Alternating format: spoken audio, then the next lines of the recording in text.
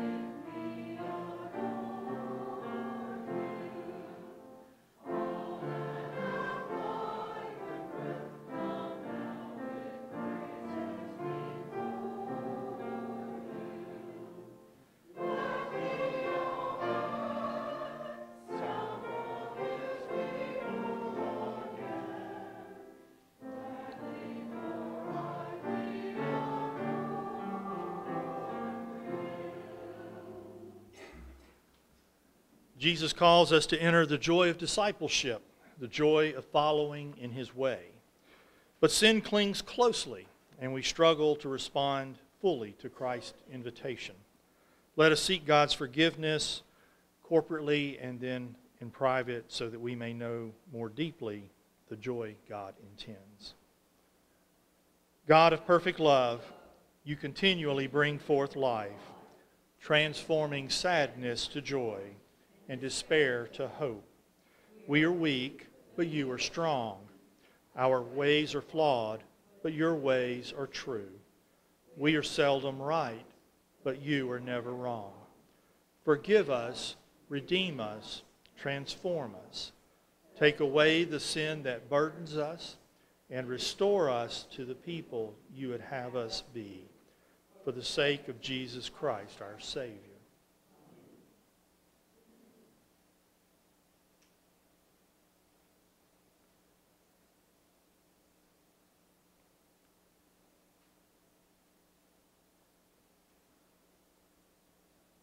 Relentlessly, God seeks us out. With abundant grace and boundless mercy, God seeks us out. This is good news. Our sins are forgiven. We are restored to the body of Christ. Please be seated.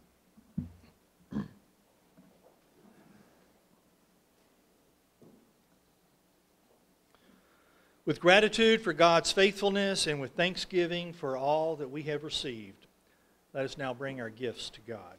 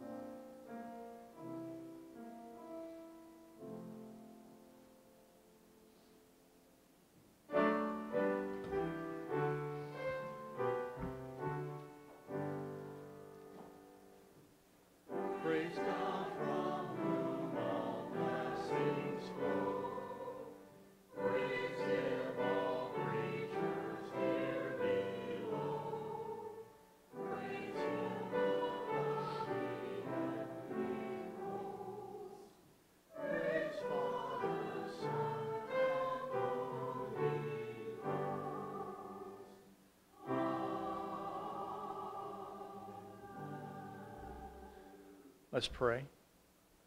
O God, with faith and hope, we offer these gifts. Use them even as you use us to accomplish your purposes in Jesus Christ, the head of the church and the Lord of our lives. Amen. Please be seated.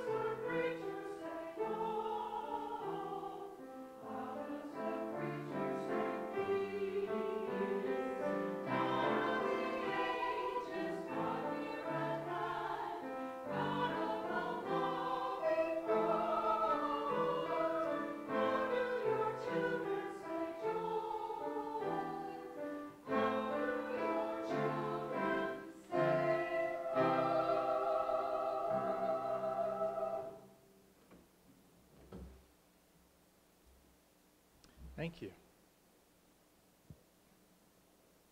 Let's go to the Lord in prayer. Gracious God, illumine these words by your Spirit that we might hear what you would have us hear and be who you would have us be. For the sake of Jesus Christ, the Word made flesh. Amen. Our scripture reading today comes from the 22nd chapter of Matthew, verses 1 through 14. Listen now to the word of the Lord. Once more, Jesus spoke to them in parables, saying, "The kingdom of heaven may be compared to a king who gave a wedding banquet for his son. He sent his slaves to call all those who had been invited to the wedding banquet, but they would not come. Again, he sent his other slaves, saying, 'Tell those who have been invited, look, I prepared my dinner. My oxen and my fat calves have been slaughtered, and everything is ready. Come to the wedding banquet.' But they made light of it and went away, one to his farm, another to his business, while the rest seized his slaves, mistreated them, and killed them. The king was enraged. He sent his troops, destroyed those murderers, and burned their city. Then he said to his slaves, 'The wedding is ready, but those invited were not worthy. Go therefore into the main streets and invite everyone you find to the wedding banquet.' Those slaves went out into the streets and gathered all whom they found, both good and bad. So the wedding hall was filled with guests. But when the king came in to see the guest, he noticed a man there who was not wearing a wedding robe. And he said to him, 'Friend, how did you get in here without a wedding robe?' And he was speechless. Then the king said to the attendants, 'Bind him hand and foot and throw him out into the inner darkness, where there will be weeping and gnashing of teeth. For many are called, but few are chosen.'" This is the word of God for the people of God. Thanks be to God. Well, I'm happy to be here today, and I do enjoy filling in when Ron has to be out, but I am learning a valuable lesson. Before I agree to fill in for him next time, I must first check the lectionary. It seems the last few times I've been dealt some challenging text to preach on. I could have chosen another passage, but what's the fun in that? With this passage from Matthew, we find ourselves in what Jill Duffield, the former editor of Presbyterian Outlook, calls parabolus horribilis. In these last few weeks of parables, Matthew has not been one to shy away from violence, and he continues that trend with today's passage. We start with a very nice story. God is like a king having a party, and who doesn't like a good party?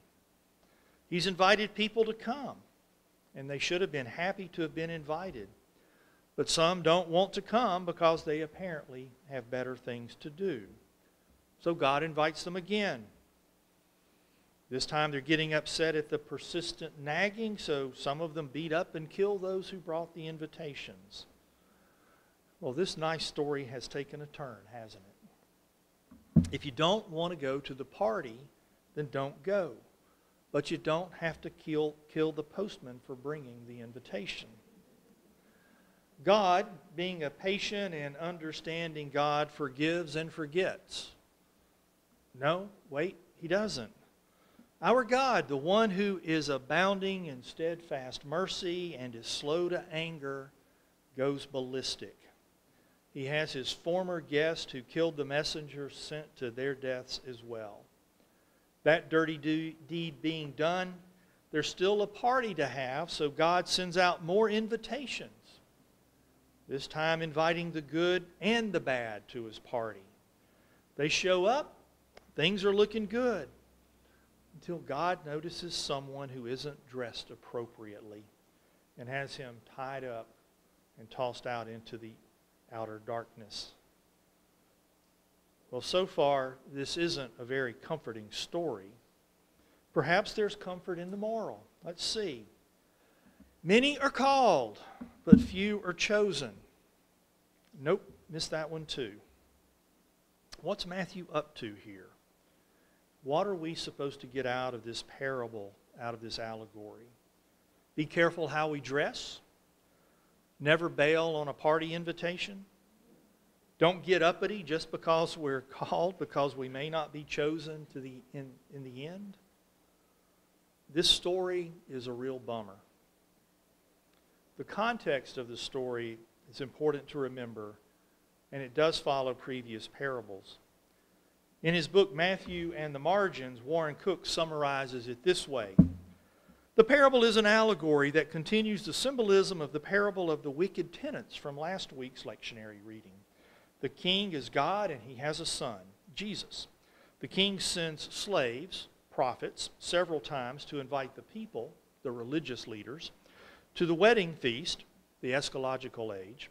But they kill the slaves, anticipating the passion. The sentence is handed down as Rome destroys the city, Jerusalem, in 70 CE. God acts as an imperial tyrant. The disciples are supposed to invite others, namely the elite, but they too will face judgment. That helps, doesn't it? This is an unlikely story. It's hard to imagine people killing messengers just because they came with an invitation to a party they didn't want to attend. It's hard to accept that after begging people to come, sending messengers to invite the good and the bad to the party, that the host would then toss out someone who wasn't dressed appropriately. But that doesn't mean there's nothing to the story. What we see here is Jesus' ongoing attempts to point out where the religious leaders of the day were wrong. He never backs down. He never stays away from a confrontation. He never gives up. Yet he doesn't just argue to be difficult. Unlike many other parables that were being told to the disciples, this one is being told to the religious leaders, to the Pharisees. They're the ones who think they have all the answers, and believe the problem is with Jesus, not with themselves. They see themselves as the Israel of old, the keepers and followers of the law. But Jesus is once again trying to point out that the law is being fulfilled through him, that there is a different way now, and they continue to ignore him. The first guests invited to the wedding were the old Israel. They were invited to come and see the new king and the new groom, but instead they chose not to come. They had other business to attend to, other things to do, other places to be. As one commentary pointed out, invitations back in the day were handled differently. There were no clocks, so invitations were initially sent prior to the event, perhaps like a save-the-date card. And it allowed everyone to talk and find out who else had been invited. It's very much a shame and fame culture. So if the wrong people were going, or if the right people weren't going, then others could decide whether to attend or not. No one wanted to be at a party with the wrong people. Once things were ready, the slaves, the messengers, were once again sent to tell everyone that things were ready and it was time to come to the party. Yet it seems that once the preparations had been made, most everyone had suddenly found other things to do. We know that the so-called common people, the good and the bad, would be invited later in the story. So we can assume that those initially invited were the upper class, the elite, the leaders, the movers and the shakers in the town. Surely guests knew that the best people had been invited. So it seems unlikely they would have decided not to go because of who else was invited. No, they must have decided not to go because of who the host was. They determined that they had better things to do than grace the king with their presence. It begs the questions of, who do we choose to not show up for today? Who are the people in our lives that we don't think deserve our presence, our attention, our support? What parties are thrown that we choose not to attend? How many excuses can we come up with to not go where we've been invited? God certainly passed judgment on the people he had chosen first to attend his party, and then turned around and invited others, the good and the bad, the common people, the people who for some reason weren't invited the first time. We saw the same thing in last week's lectionary reading, the parable of the wicked tenants. God took the vineyard away from them when they refused to fulfill their obligation and gave it to others. In this parable, we also see the judgmental aspect of God, but we also see his never-ending attempts to reach us. Rather than cancel the party, he reached out again to other people to join him. We're reminded of this of the subtle interrelation of grace of election, God's constant effort and will to have a people, and the resulting obligation of us in having a faithful and grateful response. We have been offered grace, but we must live according to that grace. We don't talk much about election anymore, but it's still a tenet of our Reformed Presbyterian tradition. One of the reasons I think we shy away from it is because of the danger of thinking that if we've already been chosen, then we can sit back, think we have it made, enjoy life on easy street. This parable, however, clearly shows that's not the case. Even if we are chosen, even if we are among the elect, we still have an obligation to live according to grace and to do God's will. This parable also brings up another point of our Reformed tradition that differs from what our friends in other denominations might believe. Those invited to the wedding party didn't need to accept the invitation to the party to fulfill their election. They had already received grace. That's an important point here, one that I think we too often miss. We don't have to do anything to receive God's grace. We don't have to accept it. We don't have to ask for it. We certainly don't have to earn it. It's already given to us, completely free of charge. We don't have to accept the invitation. What we have to do is respond to that grace. Our obligation is to respond according to the grace we have been given and to go to the party, not as payment, not as acknowledgement, but because we're changed by the grace we've been given. Those who initially refused to attend the party suffered not because they refused to accept God's grace. They suffered because they broke the covenant with God by not being obedient. But there's still a troubling aspect of this parable. Even after the invitation was extended to the second group of people, even after the room was filled with guests, the king noticed one person who was not dressed appropriately. One of the questions we have to ask is, what did the king expect, given these people were invited at the last minute? Surely he could have shown a little leniency and overlooked some inappropriate dress. But we have to look further. Everyone in the room had been invited at the last minute, yet only one was noticed to not be dressed appropriately. How did the others manage to make themselves acceptable, and this one person didn't? Clearly, they must have taken a few minutes to change clothes before they arrived at the party, even on short notice. But this one seemingly came straight from the fields in his work clothes. There are various theories about how the man was found to be underdressed.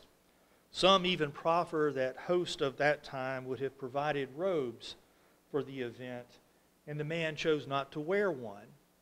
But there may not be too much evidence for that argument. Augustine took the wedding garment to symbolize love. Luther took it to be faith. Calvin assumed it was both faith and works. However, to the early Christians, given their knowledge of the Scripture and the events and customs of the time, it would have symbolized their baptism garments. This is all allegory for not being clothed in Christ, for not wearing righteousness as provided by God. Our baptism signifies being made different, being remade, and this one guest apparently had not been made different. We need to also note that when asked why he wasn't dressed, the guest was speechless. He had no explanation, no justification, no reason for why he was the only one out of the many who was not appropriately dressed. Perhaps there's something in not being able to justify yourself that we should note as well. I had a colleague once who worked as hard and as much as the rest of us, but he got crosswise with our director. One day he was asked what he did for the organization, and while I could have given a dozen things that he did for us, he replied, nothing. He left us within the month. I thought it was a mistake, so I asked our director about it, and he told me that he would have let him stay if he had only been able to answer the question. Was that the problem with the party guest? Was it not so much how he was dressed, but that when asked about it, he couldn't give an answer? It does give us pause to think about how we would answer that question.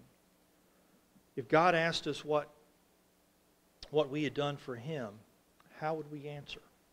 Could we answer? Regardless of the extent of our biblical knowledge or our knowledge of history, all we have to know is that God demands everything from us. Our soul, our life, our all. We can't take the call of God lightly. We can't neglect it. And we can't respond to the call carelessly. When we oppose the work of God in the world, we suffer the consequences of God's judgment. Following God, just as accepting the invitation to the wedding, comes with some hefty responsibilities. Our come as you are culture, combined with our please just come attitude we have in many churches today, doesn't remove that responsibility from us. To come and truly eat and drink with Jesus requires that we leave behind what we have, and that we come thoughtfully, and that we intentionally bring our very best to His service.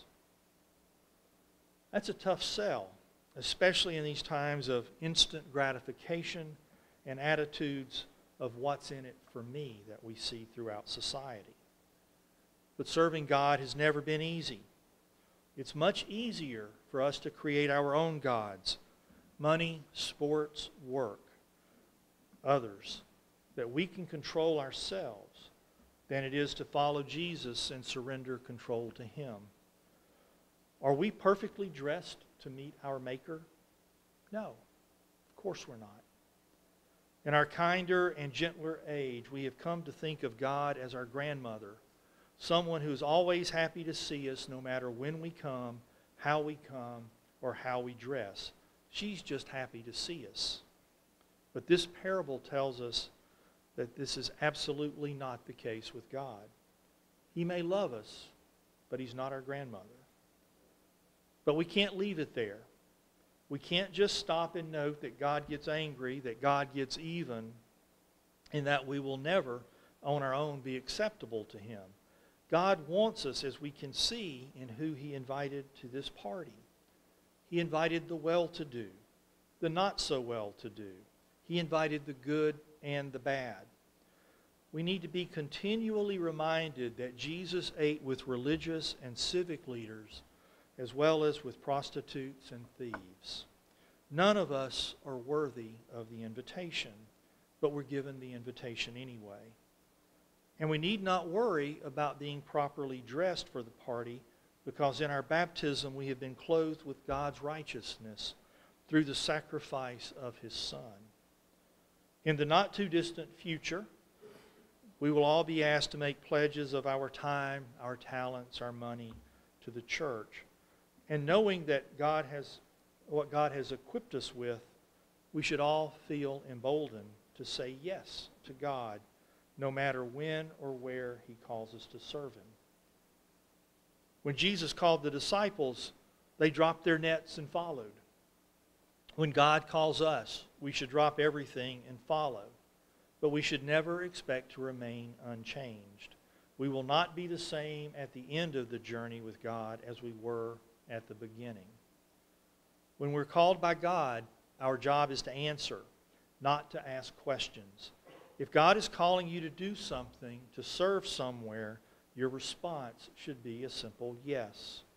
But how often do we make excuses? That's not my thing.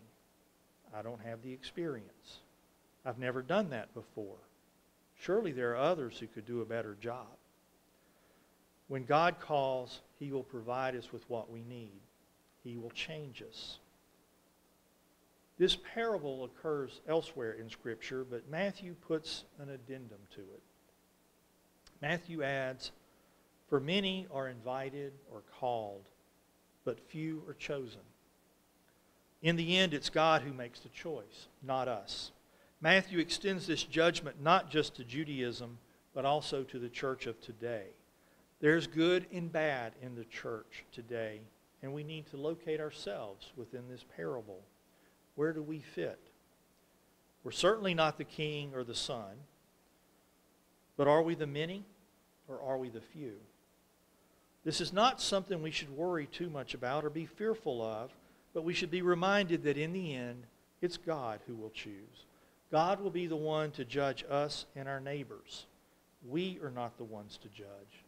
God is. God has offered His grace to us all through His Son. Our most selective universities in the nation have acceptance rates below 10%. Even our public universities run around 60%. Yet God has an acceptance rate of 100%. God has invited us to a banquet. How do we handle that invitation?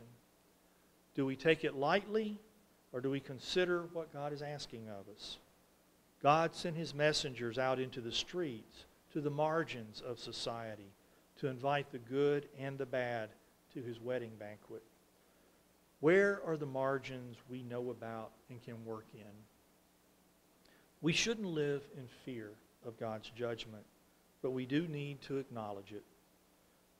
We should remember one of the lessons from last week's parable of the wicked tenants. God is not going to ask us what we preserved. He's going to ask us what we have produced. Amen. Let's pray.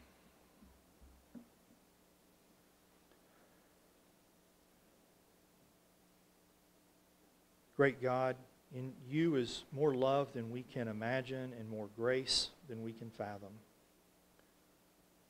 You have shown yourself in Jesus Christ as a God who meets us where we are and loves us as we are. We are glad for this day and grateful for your many gifts. You bring good things into our lives, more than we can name, more than we can number. You give us the bread of life, sustaining our souls and feeding our deepest hungers. You accompany us on our way. Thank you for your abundant faithfulness. Our hearts are full with many things today. Disease and death and pain and sorrow are constantly among us. The journey through these days is marked by uncertainty and heartache. We're frequently overwhelmed by the needs around us and within us. Some need healing. Some need encouragement. Some need comfort. Some need assurance. And we all need hope. So we turn to you, asking you to hear our prayers and grant what we need for the living of these days. We pray for our nation.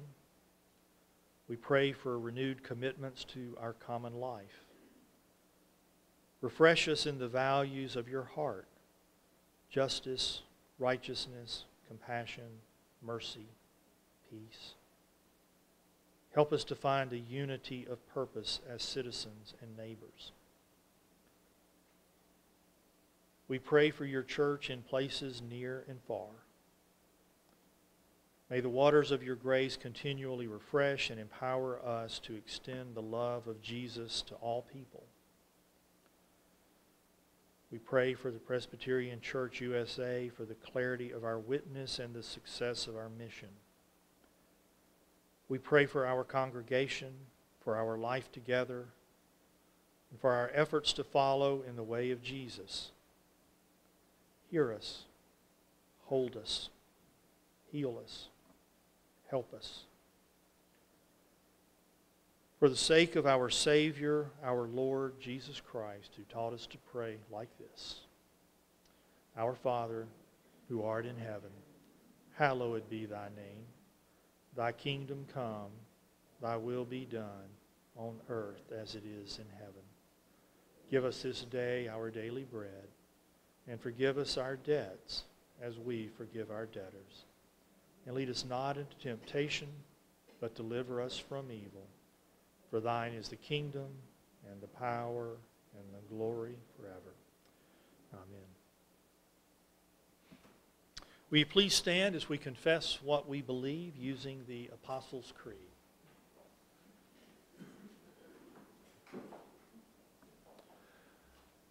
I believe in God the Father Almighty, maker of heaven and earth, and in Jesus Christ, his only Son, our Lord, who was conceived by the Holy Ghost, born of the Virgin Mary, suffered under Pontius Pilate, was crucified, dead, and buried.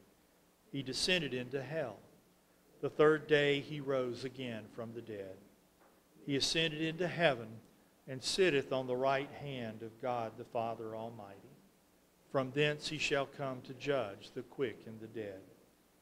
I believe in the Holy Ghost, the Holy Catholic Church, the communion of saints, the forgiveness of sins, the resurrection of the body, and the life everlasting.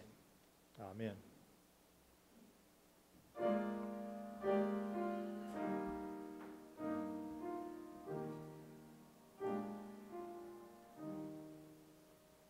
Glory be to the Father, and to the Son, and to the Holy Ghost, as it was in the beginning, is now, and ever shall be, world without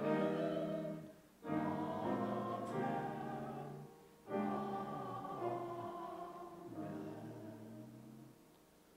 Our sending hymn is number 39, Great is Thy Faithfulness.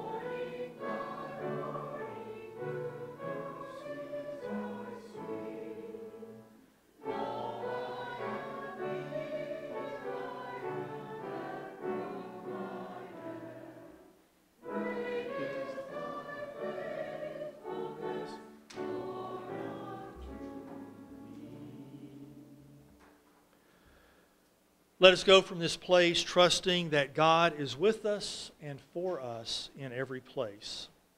May the grace of our Lord Jesus, the love of God, and the companionship of the Holy Spirit be with you and abide with you this day and forevermore. Shalom.